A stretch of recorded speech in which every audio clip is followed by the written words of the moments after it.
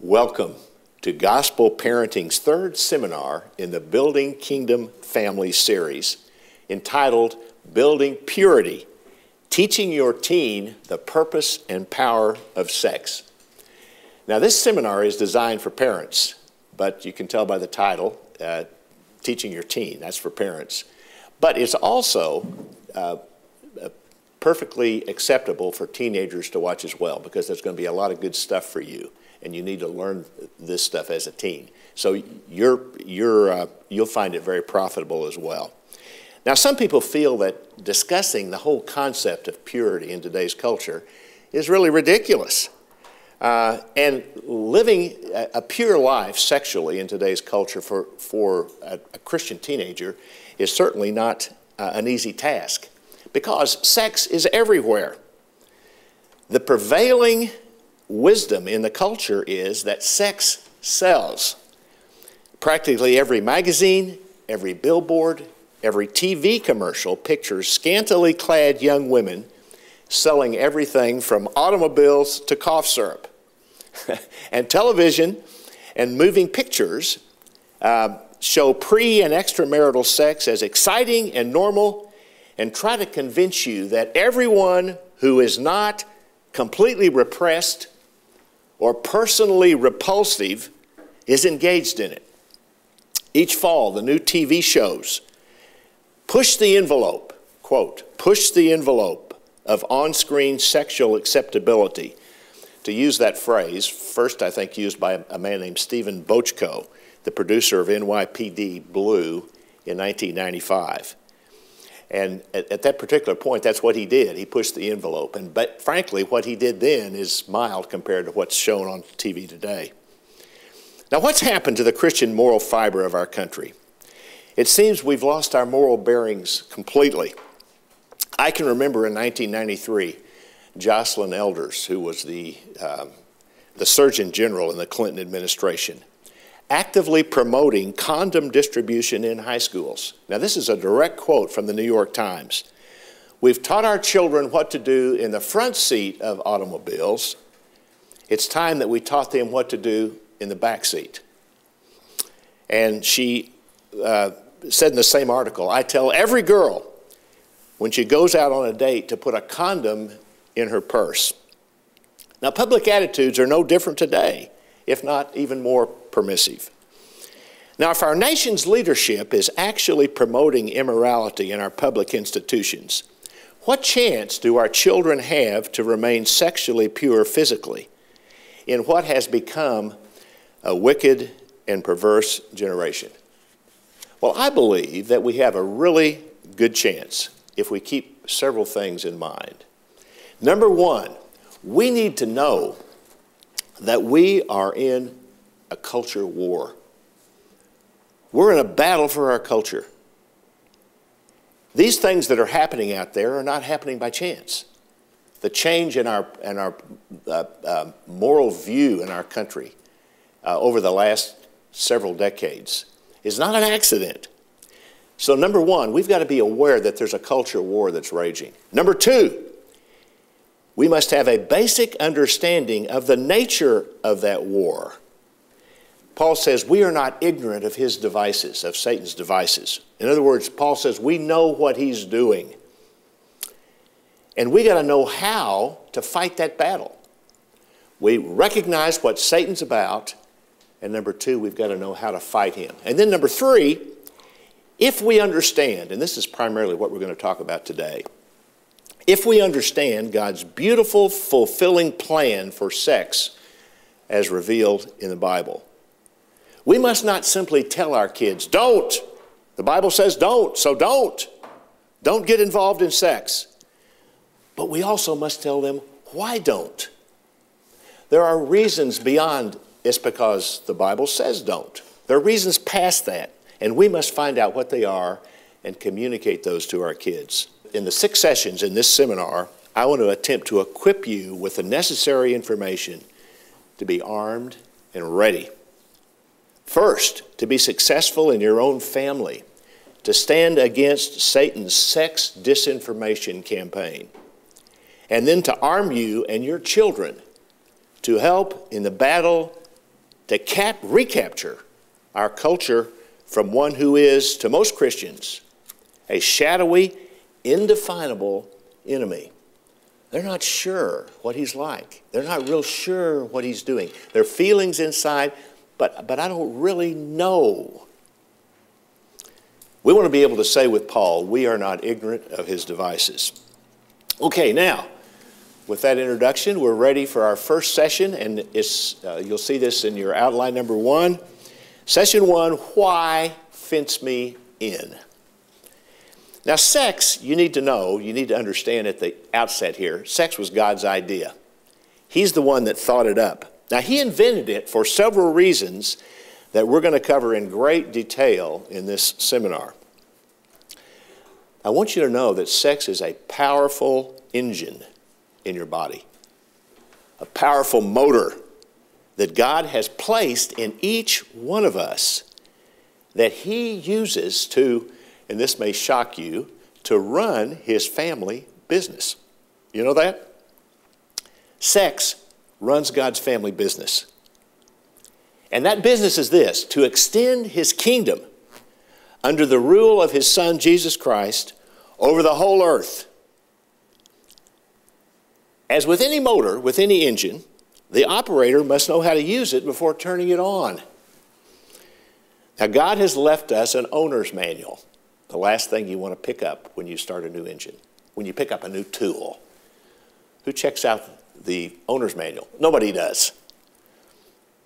But he's left us the Bible, and we need to understand and follow its instructions carefully in order to achieve effective and maximum results from this powerful engine that we find within our bodies. Now, the last thing, as I mentioned, most of us want to do when we get a new engine, a new toy to play with, is to read the owner's manual before we get the engine started. Now, we're so eager to begin the task at hand that we think we'll learn as we go. There's no reason to read the instruction manual. We're going to learn as we go. But in the case of sex, if we don't follow the manual, serious injury, you see the little signs on be sure and read the instruction manual before starting the engine, a serious injury could result. But with this particular motor, injury is sure to occur. The instructions in the manual include the where for sex.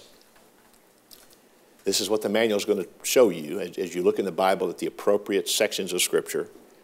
The where for sex, and that's the topic of our first session.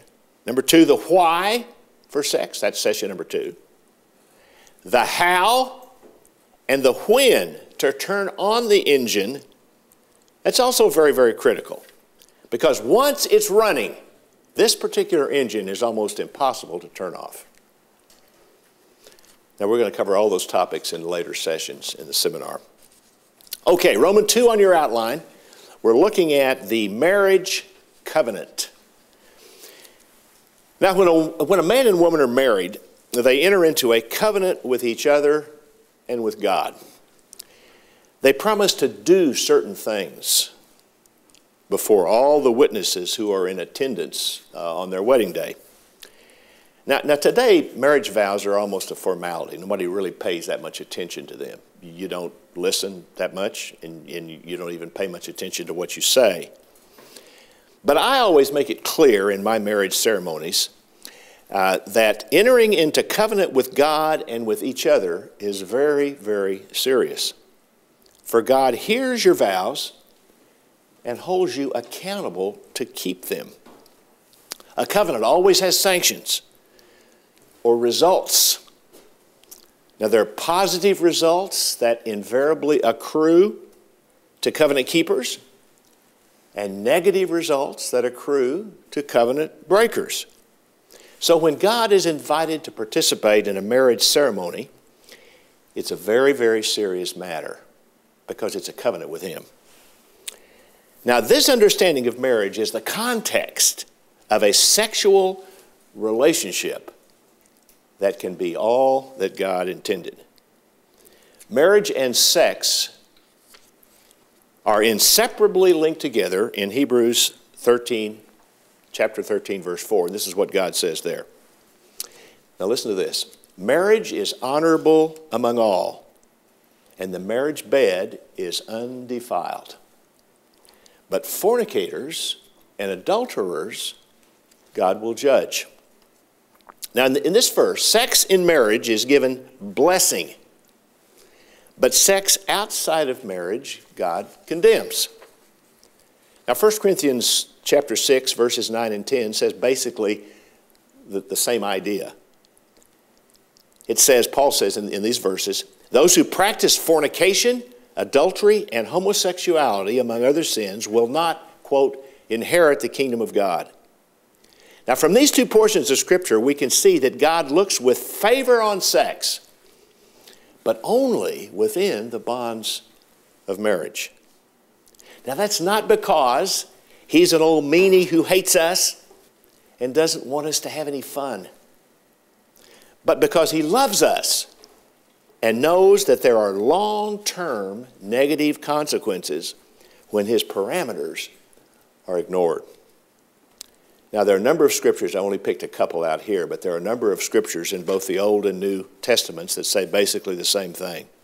God is adamant about the fact that sex is to be exclusively within the context of marriage. Now, why is that true? There is a why. That's not news to you. You knew that. But there's a why. Why is sex outside of marriage such a bad thing? Sexual purity, meaning sex only within marriage, is very important for a good reason. One overwhelming reason. In other words, there is a why for God's law concerning sex that is not clearly understood, I believe, in the Christian community. Okay, Roman numeral 3.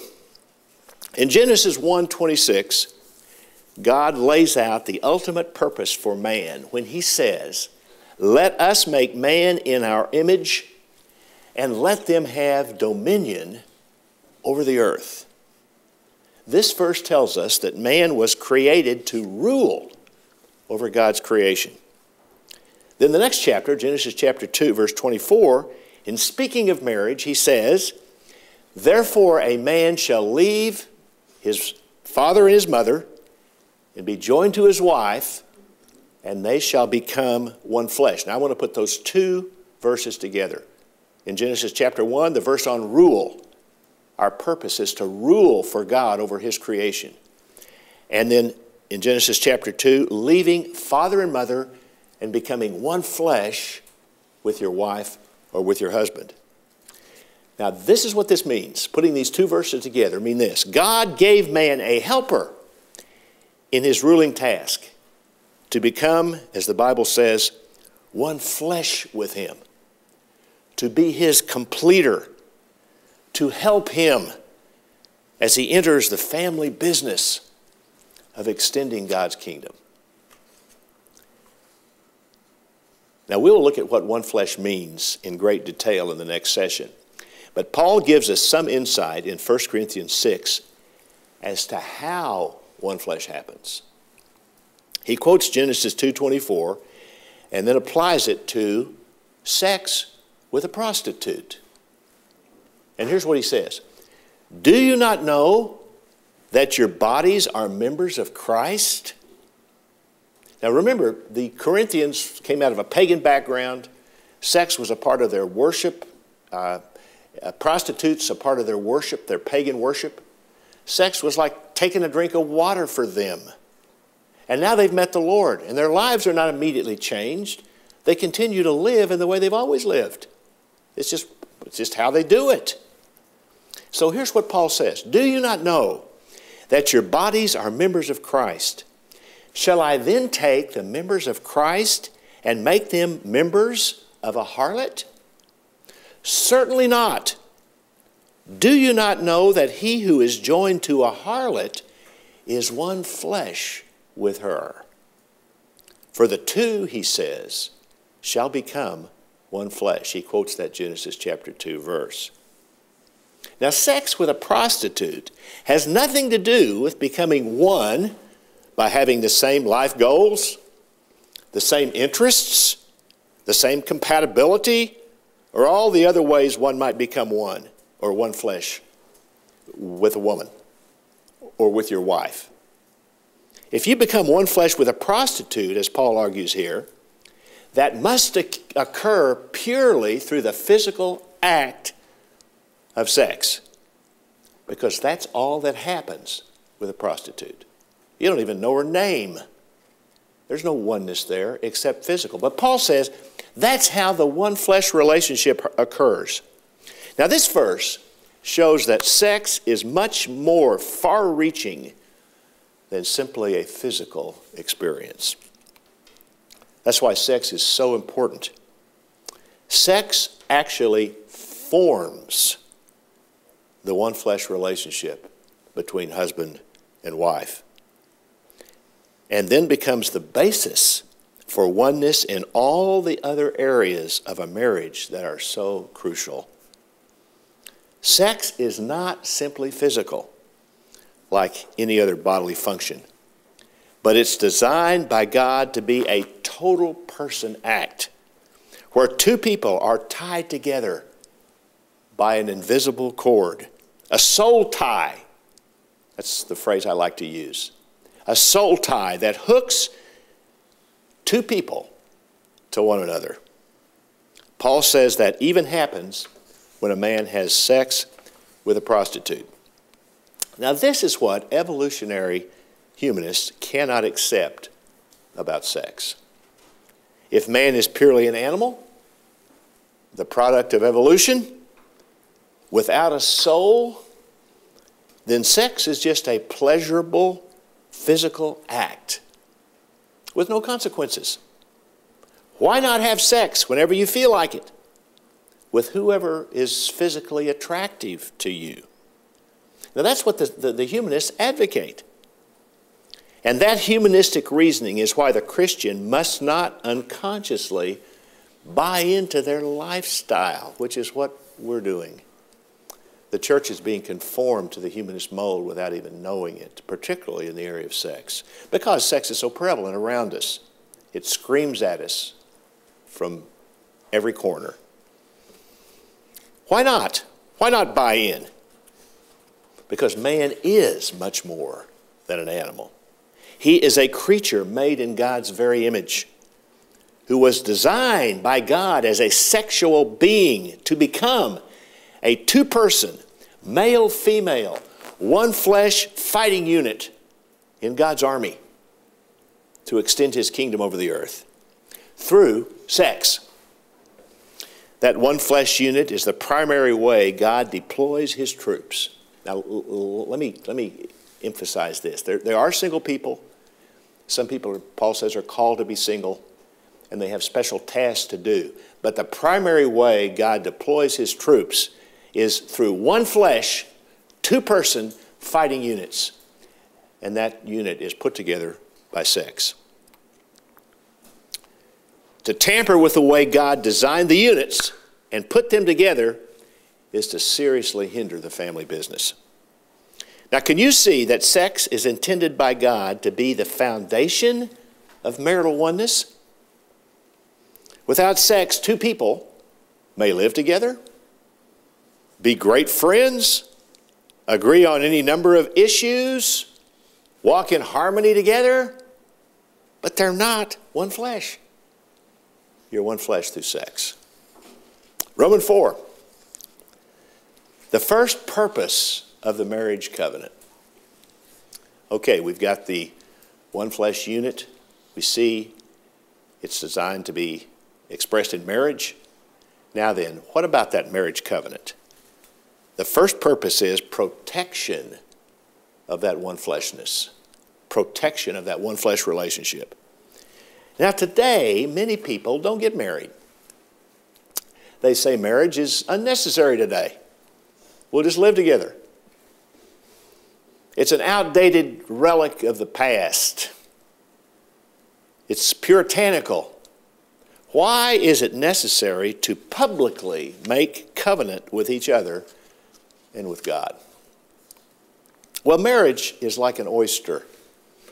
The marriage covenant, entered into in a public ceremony before the whole world and all outdoors, is the shell that protects the oyster.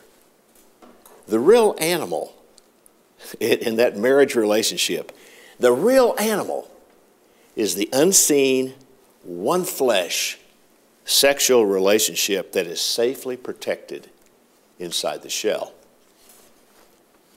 Another illustration pictures the marriage covenant as a moral protective fence around the one flesh relationship. Society has historically recognized the importance of protecting that relationship and has enacted civil laws that do so. Now, until my generation, divorces were really hard to obtain, as there had to be, quote, grounds. And those grounds were usually some reason for the divorce that had a biblical basis, like adultery, desertion, and so on. No-fault divorce has changed all of that. And getting in and out of marriage is now really, really easy. It's as though marriage is little more than a legal living arrangement. The marital union is receiving less and less of a unique economic protection. Our tax laws are less and less structured to uniquely favor the biblical family above other living arrangements. And medical benefits that used to be only for biblical families are now often available to, quote, domestic partners. And read their live-in lovers, either homosexual or heterosexual. See, these changes are subtly occurring as humanism becomes our national religion and gains more and more of a foothold in America. So, the first purpose of marriage is to provide protection for the one flesh sexual relationship. It keeps all intruders out. The rings on the fingers of both man and woman signify they are both taken. They're already one flesh with another, and they are off limits to outside advances. But the marriage fence does something else. It also keeps each partner in. Not only intruders out, but partners in. The vows they took were very serious. And whether understood or not, they were heard by God, and if broken, will call down sanctions on the head of the one who broke them. A proper understanding of those vows goes a long way to keeping a Christian faithful in times of temptation. Okay, second purpose of marriage. First is protection. Second purpose of the fence. Why fence me in is the title of this session. The second purpose of the fence. The second thing the marriage covenant does is provide a secure, permanent atmosphere that allows the development of true intimacy. The fence engenders confidence in each marriage partner that the other is going to still be there tomorrow when you wake up in the morning. He or she is still going to be there. And therefore, it's safe for him or her to open their hearts and be vulnerable. To be willing to be the sinner that I am. To let you know the worst about me. So sex becomes both a basis for that kind of intimacy and an expression of it. Protected by the marriage fence rather than a substitute for intimacy. See, a lot of people think sex is intimacy, and it's even called being intimate. Sex is not being intimate. It's being physical. It's the basis for intimacy, and hence the expression of that intimacy as well. Now, women who agree to a sexual relationship outside the fence of marriage are looking for this intimacy, and they hope to find it through sex. However, the physical act itself, without the commitment of marriage creates a one-flesh bond, yes, but it's not the same as personal intimacy with a man she ultimately longs for in her heart. That's what she wants. She wants intimacy in her heart with a man, and she's hoping that sex will do it. She could well establish a soul tie to one with which she has no intimate relationship at all. And she will still have, if she has sex every day, she will still have the longing in her heart that sex alone cannot ever satisfy. Intimacy on the one hand and a one-flesh soul tie on the other are obviously not synonymous, as there is no personal intimacy with a prostitute, while Paul says there is, yes, there is a soul tie. Now, becoming one flesh, now this is important to understand, and those of us who've been married know this is true. Becoming one flesh through sex in marriage is no guarantee of intimacy. You still may not have intimacy, because that's worked out as you learn to open your heart up to one another. But the commitment is there to give the couple time to establish that intimacy if they're both desirous of doing so. We've got to learn to put our walls down.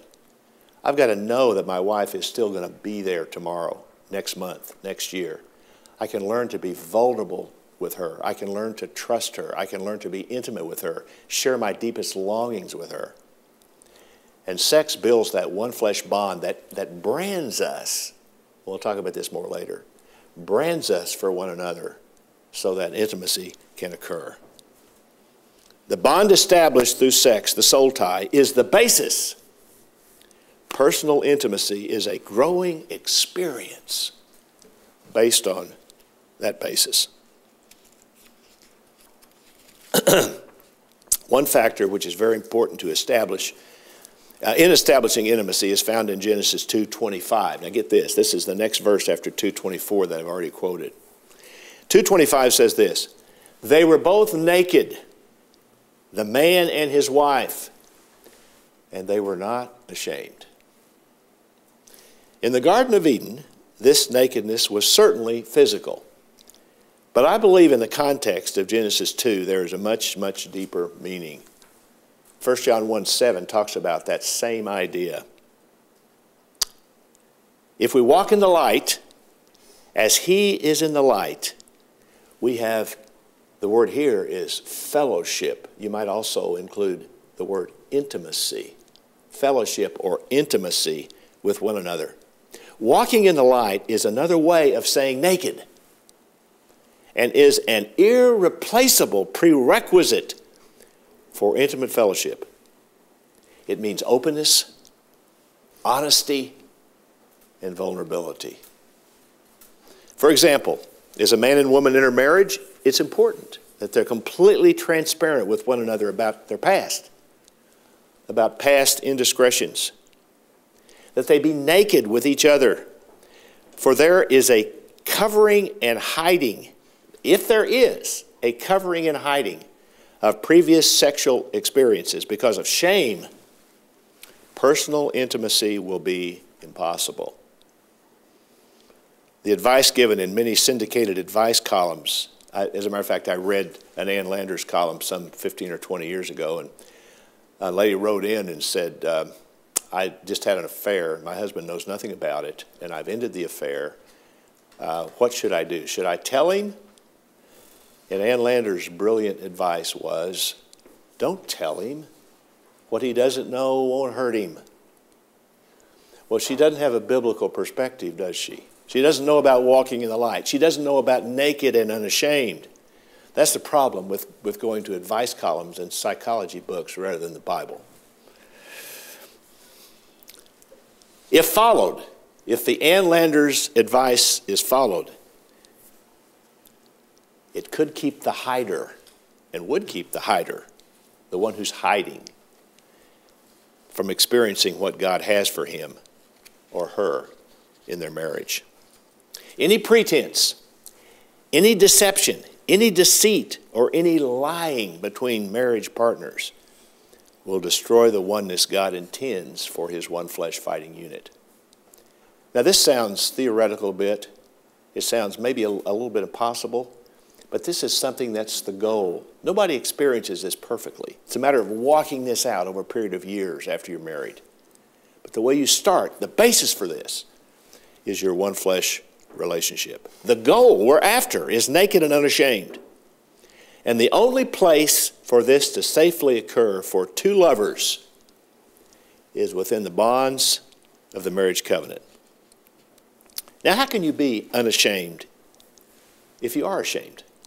Let's say you have had previous sexual experiences and you're currently involved with another person and you are ashamed of what you've done. Maybe this person is a Christian, or maybe you've become a Christian recently, or you've begun to walk with the Lord, and you look back over your past, and what you see is shame.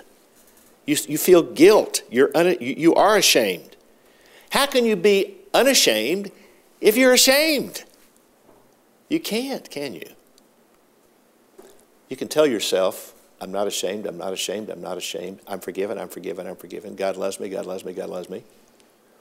But if it ain't there, it ain't there.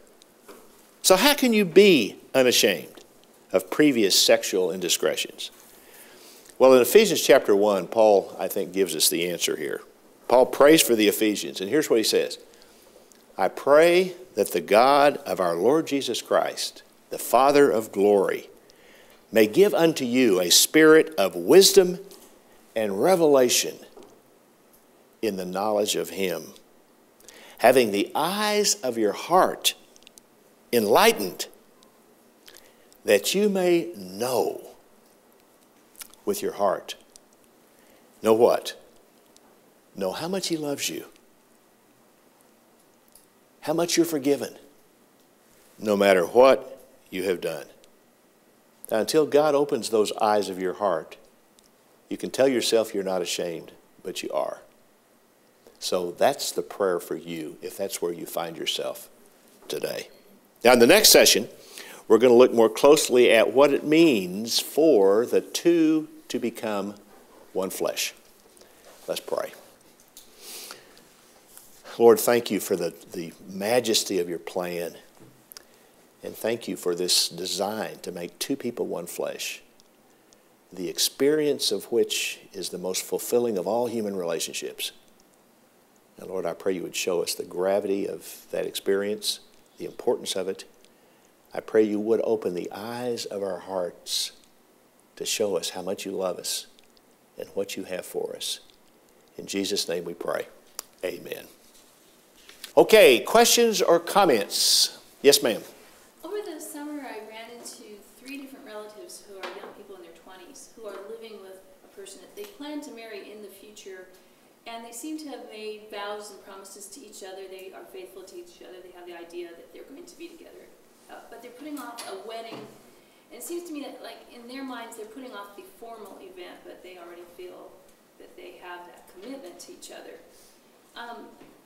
And I was thinking about in the Bible how when Rebecca was brought to Isaac, they just went into the tent and that was it. It didn't seem like there were witnesses for this formal ceremony that we have come to recognize as the wedding of today. What do you have to say about that? Well, there were no questions about the fact that Isaac and Rebecca were married. I mean, they were married because she came specifically to give herself to him. So there's, I don't know if they had marriage ceremonies in those days or not, but there's a reason in our culture today why we do that, and I'm going to talk about that in great detail in a later session. But just to maybe just to give you a little hint, there's something about ignoring the marriage fence that doesn't create confidence. In other words, yeah, he said that, but he's not willing to make that public. Can I really trust him? Has he made vows publicly that people have heard? The reason people go to weddings is to be witnesses. We're going to witness to these vows that these people are making before God himself. Have you made a vow before God? Or are you whispering sweet nothings in your girl's ears? That's what we used to call them, sweet nothings. And what does that mean? It means in the heat of the moment, I'm going to tell her whatever she wants for me to get my objective. So there's something about going public and proclaiming to all the world, I am committed permanently to this person. That is the fence that holds people in and keeps other people out. So, does she have a ring on her finger? Does she have a ring on her finger? No, she doesn't have a ring. So some guy sees she's not married, I'm going to hit on her. So she's fair game. If I was a humanist and I was looking for a beautiful girl and here she is, and are you married? No. Okay, well, you're fair game. And so if I'm good looking enough and cool enough, maybe I can convince her that she needs to leave that guy. See, there's no permanent. You can talk about permanent commitment all you want. The homosexual community talks about permanent commitment all the time. And occasionally there'll be a homosexual couple that'll stay together, but it's rare. And it's rare for that kind of a person to stay together for life as well. That's a good comment. Any other questions? Okay, the purpose of that seminar was to obviously see the importance of marriage. Marriage is the ground, the place for sex to occur. And there are some strong reasons, obviously, why that's the case, and we went over those. Protection, a place to be naked and unashamed with confidence that that person is going to... See, the question I would have, Kathy, is this. If you have this kind of commitment to me, why don't you want to marry me? I mean, a girl is looking for security. There's something about you, if you're not willing to make a public statement, there's something about you that is not going to give me the confidence I'm going to need. I think in our culture, too, that the wedding itself has become this expensive event. If you watch, the girls watch a TV show about Say Yes to Dress, these $10,000 wedding dresses, who knows how much the wedding itself costs. And so these couples they have this idea that they're putting off the actual ceremony while they save up toward this goal. And it seems like our culture has just put the cart before the horse and made it almost impossible for people to do things in the right order. Well, that's really true. And when Jill and I got married, we didn't have a dinner. We had a wedding cake. And I think our pictures cost $80. And the whole wedding probably didn't cost any more than... Jill, how much did we spend on the wedding? How much did you spend? She got a wedding dress. It's probably less than $500, I'm sure. Yeah, for sure. It was 1968. Well, yeah, but okay, multiply by 10 times, and you might have $4,000. But you don't have to spend. We're cutting this. Well, you don't. I think the whole thing is the vows. And you're making vows before God and these witnesses. So that's the point of a marriage. It's not, if you have the money and you want to have a big party, that's good. But that's not everything.